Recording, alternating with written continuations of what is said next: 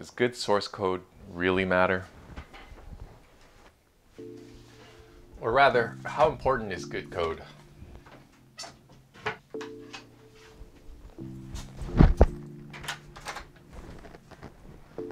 The answer, of course,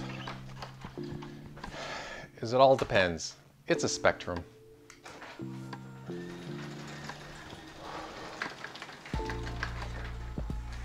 Just like how you might need the right tool for the job,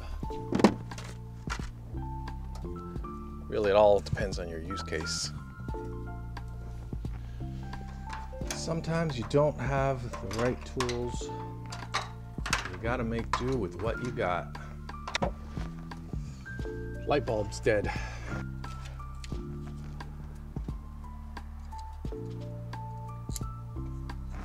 Let's test it out.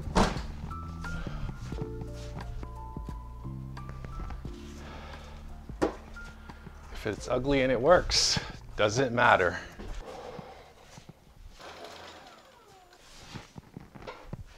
So Terry Cavanagh releases the source code to his game VVVVV. VVVVVV. Ooh, I better stop. And the internet has a field day with it. People are going through the source code and looking for the ugliest bits of pieces that they can find. It's just a mess. And Twitter is just abuzz with how bad the source code is. Terry fired back, but the source code is all there. So what does it mean? He was getting lambasted about the quality of the code that was in his game. One developer pointed out that there was a switch case that had over 300 different case statements. Donuts. But in the end, did it really matter? In his case, no. The game was released, it got good reviews. It didn't matter in VVVVV, V for short's case, because the player was not buying the source code. They were buying an experience. They were buying the game to play. Had he spent the extra time making the code beautiful, would that have made the game a better experience? The answer is no.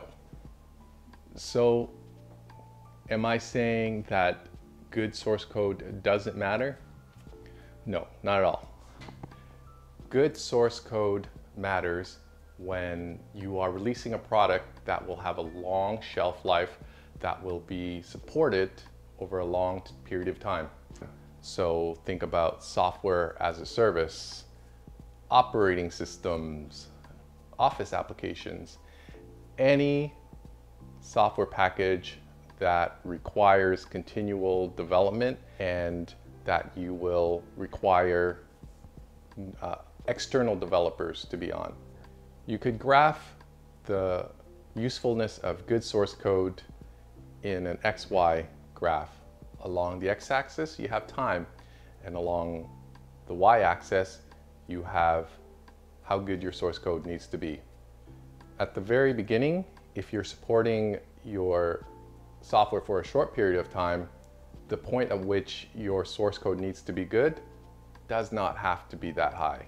However, as it stretches on, the curve gradually increases exponentially to the point where good source code really matters.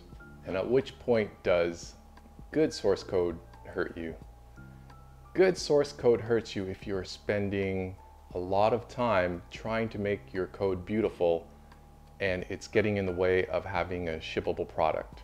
If you start missing deadlines because you're spending just that extra bit of time to lay out the class structure or to make such a beautiful command pattern or whatever, then it's just not worth it.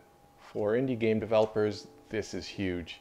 If you're an indie studio and you're spending a ton of time programming features that will probably never be used by the player or is inconsequential to the gameplay, or you're making the code beautiful just to satisfy your own ego, you're really going to hurt the development of a game. In fact, it can lead to the problem of going back and continuously refactoring your game before the game is actually released. So there's a saying, perfect is the enemy of done, and that really applies to software development. If you're spending the time making your code perfect or refactoring because you need the code to be better, that's just going to get in the way of you shipping a product, to getting your first sale, to completing your game. So it all comes back to my point is, if it's ugly and it works, does it really matter? I argue in Terry's case, no, it doesn't matter.